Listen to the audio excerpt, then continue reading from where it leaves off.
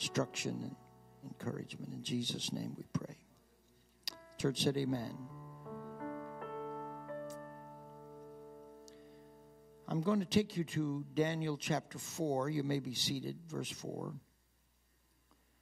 Daniel chapter 4, verse 4.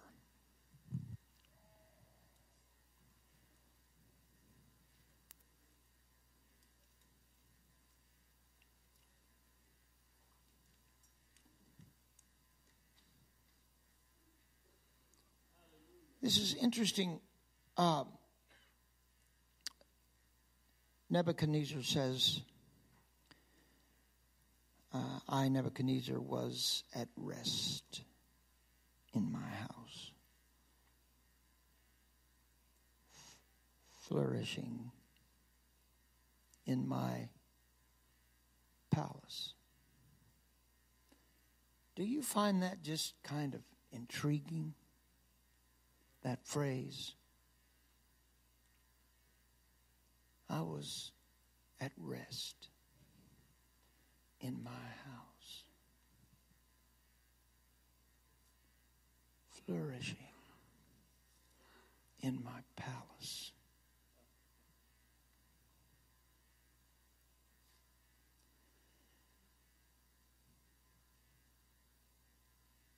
I got a phone call. I'm using the story by permission. I'll be a bit guarded. It was a strange call. It was in the night, but it was around midnight. Not too long ago. It was this inspiration for my thought today to speak to you about.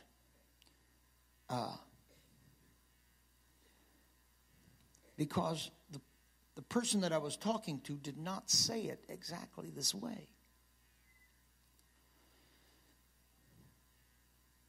It was later, after the phone call, that I just casually opened my Bible, and you know how your eyes will kind of scan down through the page. And I saw this description by King Nebuchadnezzar as he was trying to get an audience with Daniel so that Daniel could help him to figure out what was going on inside his life, inside his heart, inside his mind. You see, the king had this. This was not a godly man. It was not someone who believed in Daniel's God. He had other gods. In fact, the king had chosen another name for Daniel. And he said, Daniel, I'm going to call you after the name that would have been given to you by my God. So he was not a friend of Jehovah. These two men were on two different pages. They were confronting two different kinds of destinies. Destiny, that's an interesting word, isn't it? Destiny. But the king is troubled by something that had been given to him. A dream, a word. And he called all the soothsayers in and all the people that he thought had any kind of psychic powers or whatever. And he set them all down and he challenged them to reveal to him what it was. And he had heard that there was this man, this Hebrew, this Israelite, that had the gift, or at least some kind of power, some kind of anointing, something that made it possible for him to know and to interpret things and to bring things into focus. He had heard about some of his prophecies that Daniel had given while being held in prison. And so he called him forth and said, I've talked to all the witches and the soothsayers, but there's something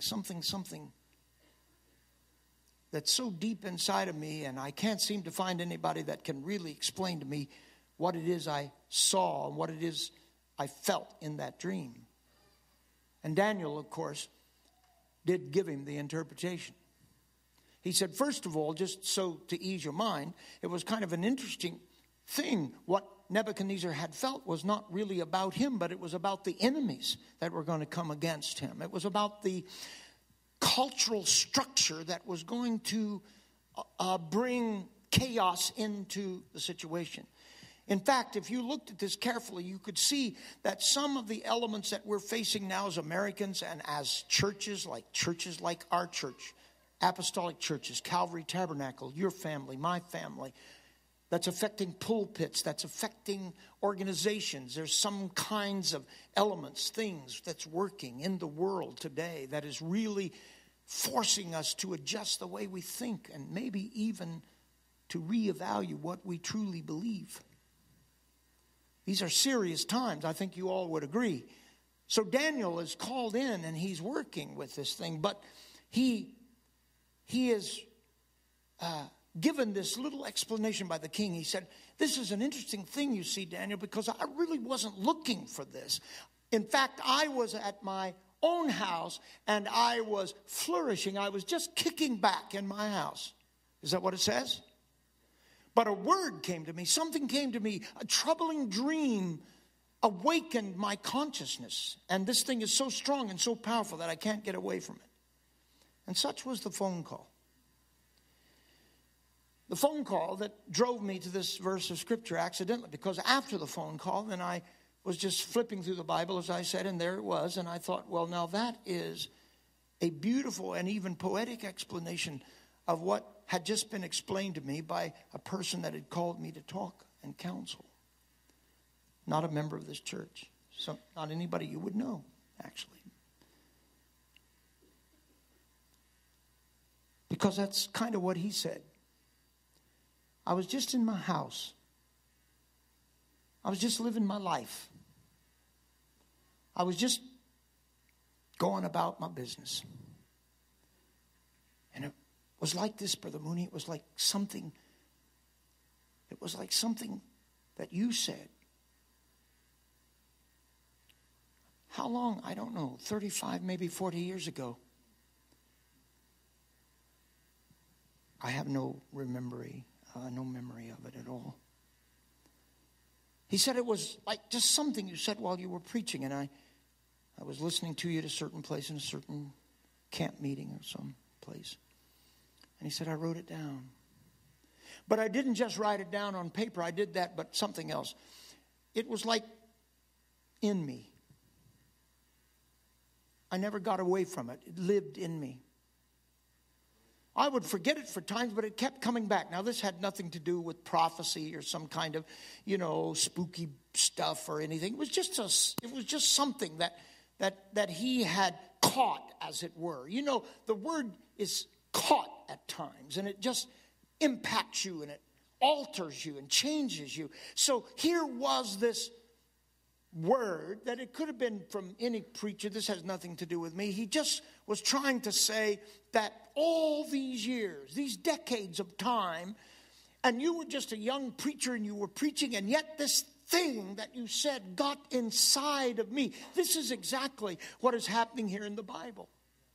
This thing is so troubling. I was just living my life. I was in my own house, and there I was. And the dream made me afraid. Go back to my original verse, if you would, please. I saw the dream. And there it was in my house, and I was flourishing in my palace.